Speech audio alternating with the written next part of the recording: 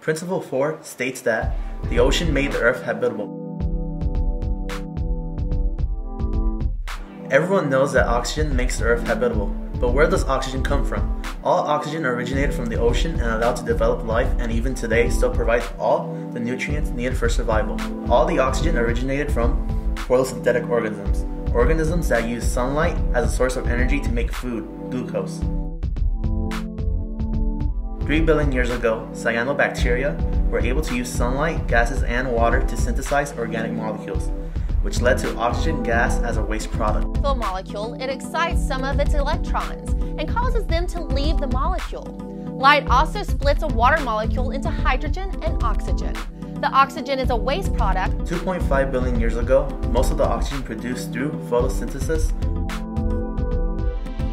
the process of turning sunlight into energy, was used in oxidizing reduced compounds, which led to vast sediment deposits and changing the chemistry of the ocean and sediments. Iron began to be deposited on the seafloor. It began to become oxidized. Dissolved oxygen accumulated in the ocean as free reduced compounds became oxidized. The accumulation of the oxygen in the ocean floor allowed for aerobic bacteria to use oxygen in a new biochemical pathway, allowing ATP, energy, to be produced efficiently. As oxygen began to increase, organisms began to evolve and rely on sunshine, carbon dioxide, and water in order to produce food, which in turn released oxygen. This energy-efficient biochemical pathway that developed in aerobic bacteria, along with oxygen in the ocean, allowed for the development of complex oceanic eukaryotic cells about 2 billion years ago. Between 2.3 and 2.4 billion years ago, the oxygen concentration in the ocean was high enough that it started to escape and accumulate in the atmosphere, where it formed ozone, blocking much of the UV radiation from reaching the Earth's surface. Multicellular life, which requires high oxygen levels, developed about 1 billion years ago. By 550 million years ago, free oxygen and ozone levels were high enough to allow the development of terrestrial organisms. Photosynthesis produces oxygen gas and is balanced by a loss of oxygen gas through respiration, decay of organisms, and oxidation of exposed minerals. The burial of some dead organisms in the seafloor sediments prevents their decay and keeps atmospheric oxygen near 20%. There is no steady state of oxygen gas on geological timescales. Oxygen and carbon dioxide concentrations in the atmosphere change within relatively wide limits, controlled by a combination of biological, geological, and chemical processes. Many of the early species are extinct, but the remains can still be seen in ancient ocean settlements. They're the earliest evidence of life.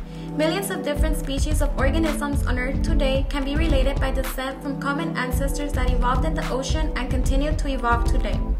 One dominant theory about the evolution of early life forms is that they evolved about 3.5 million years ago. Organisms such as the lobe-finned fishes are known to be the first multicellular vertebrate organisms to invade land from the ocean. These fishes evolved into amphibians, which evolved into reptiles, then birds, and eventually mammals. Most living organisms, including all animals, fungi, and protists, are eukaryotes that evolved from prokaryotes. Fossil record of ancient life forms provides evidence for the theory of evolution and the important role the ocean played on the evolution of Earth. The evolution of whales is an example of microevolution, since it had been said that their ancestors once walked on land.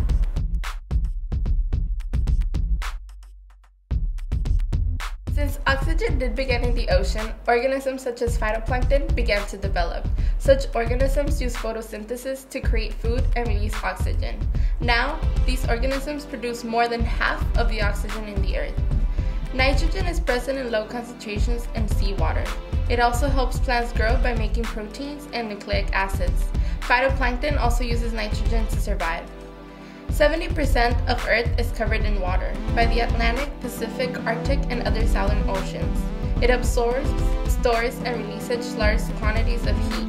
Water changes temperature slowly. For example, when summer comes along, the water is still cold at the beginning of summer, but begins to warm up by the end of summer. When autumn comes along, the water is most likely to still be warm. Another example is the lengthy process icebergs go through in order to melt.